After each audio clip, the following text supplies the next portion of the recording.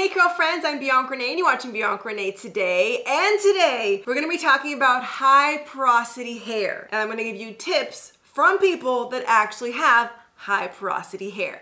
So this is like the final video of my little series talking about different hair types. I have a previous video about type 4 hair, a video about thick hair, and today's about high porosity hair. All different hair types than I have. So my videos are often catered towards low porosity hair, medium porosity hair, because that's what I have. But high porosity ladies and gentlemen, it's all about you today. So just like my previous videos, I have all of my notes right here, and I wrote down all of your responses that you guys sent me on Instagram. If you're not following me, I don't know what you're waiting for. Go ahead and do that right now while we're waiting. Oh yeah, like seriously, like do it right now.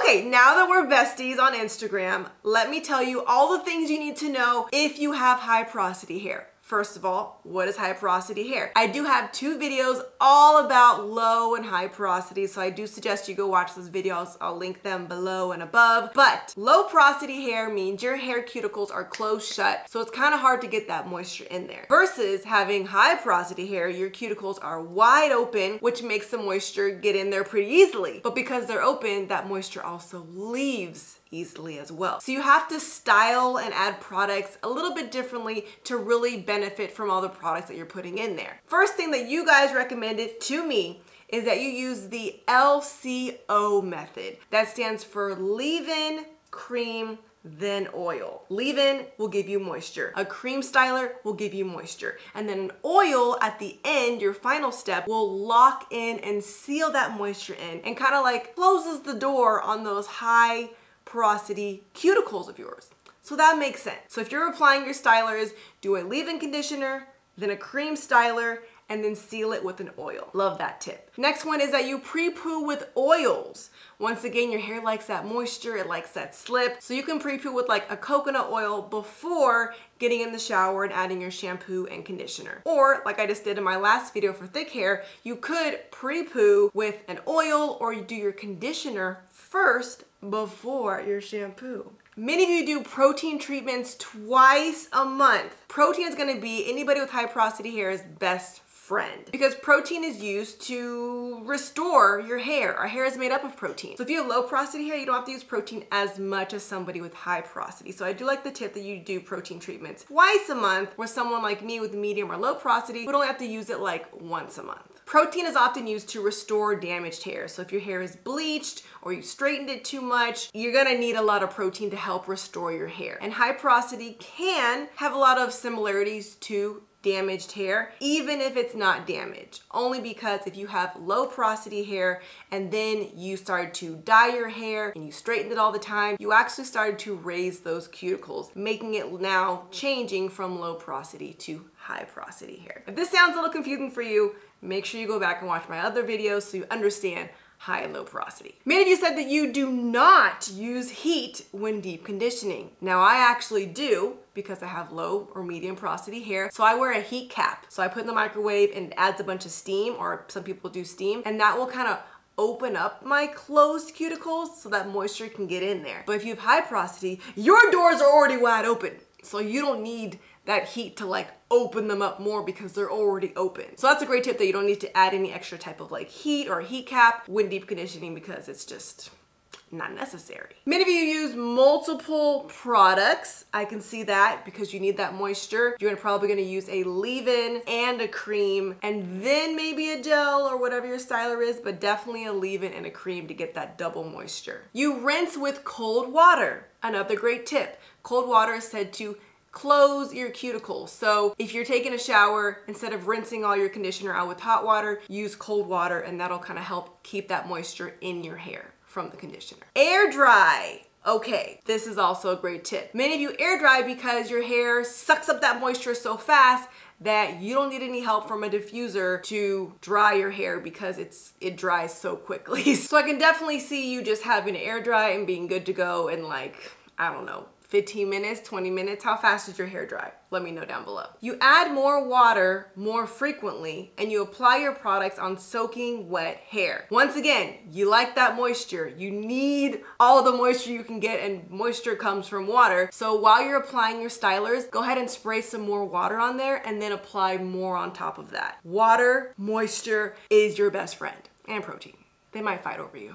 You apply your products in sections, 8 sections, 6 sections, 20 plus sections. Am I the only one that doesn't do sections? This is also important for thick hair and high porosity hair, because if you do take a section, you really want to get all that moisture in there. So if you just get a bunch of product and just smooth it on, not every single hair is really getting the attention that it needs from that product. So if you do smaller sections, you're now allowing a lot of product to get into a small piece, and then you apply more product and more and more and more. So then your hair is completely saturated. So yes, I will agree, if your hair is thick or you have high porosity hair, do sections. Thank God I don't, because I'm too lazy for sections. You wash your hair more frequently because the moisture is gone.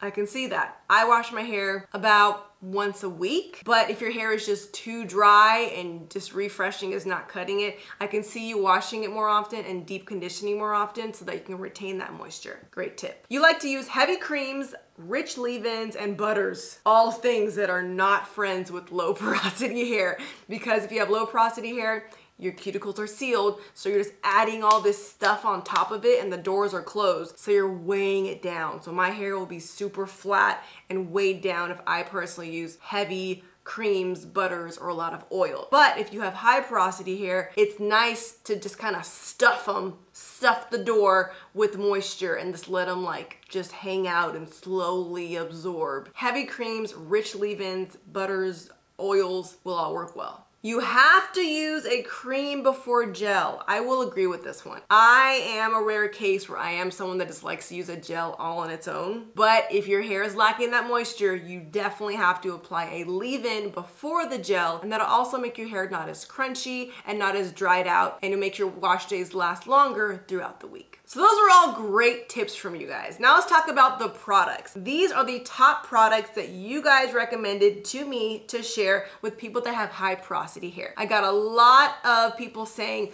Sultanicals. I don't know why I said Sultanics in my last video. Sorry about that. It's definitely called Sultanicals. I haven't tried them yet. Maybe because I see so many like rich creams and butters and it like kind of scared me, and they're kind of hard to find, but I will try them. A lot of people said Shea Moisture, specifically the Jamaican Black Castor Oil line, the Manuka Honey line, which is their protein line, so I can see that being great. And then some of you even said their high porosity line, but I don't think that's a thing anymore. Like, I think the high porosity and the low porosity lines got discontinued. Those were great. I personally loved the low porosity line. I thought it was just really easy and convenient to just be like, oh, that's my hair type, and you can just grab those products without having to guess if they work for your hair. But I really don't think they make them anymore. I may be wrong, but I haven't seen them in a long time. The Curlsmith Strength line, yes, definitely. The entire Curlsmith Strength line, which is the purple ones, those are filled with protein. So you can get your protein not just from a protein treatment, you also can get it from your creams, your gels, your mousse. They have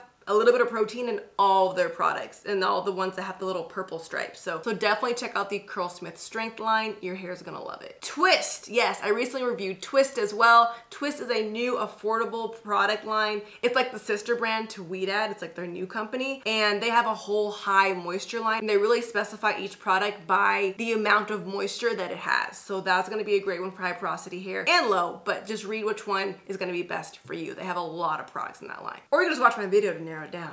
Olaplex, some of you recommended Olaplex, which is a bonding treatment, so that's really good if you have damaged hair, so I can see that also working for high porosity hair. Some of you said Tali, Wajid, Apple, and Aloe. That has been a very specific line that you guys have recommended a lot, especially for thick and high porosity hair. I need to try that one. And last but not least, Mielle Organics. There you go, everybody. I think that is just about everything you need to know about having high porosity hair and how to make your routine actually work for you. I always say, don't just do what I do. I mean, try it, but if it doesn't work, feel free to switch it up. This year I am doing the Switch It Up Challenge, so I love to see how you guys are trying new things, experimenting, so you can figure out what will work best for you and your curls. But if you have any other recommendations on high porosity hair tips or products or things that you do to make your life easier with the high porosity hair, please leave us a comment down below so you can help another curl friend reading them. If you enjoyed today's video, make sure to give me a thumbs up and subscribe. I post new videos every week just trying to help you and your curls so you can love them and make your wash day routines a little bit easier. Make sure you are also following me on Instagram, TikTok,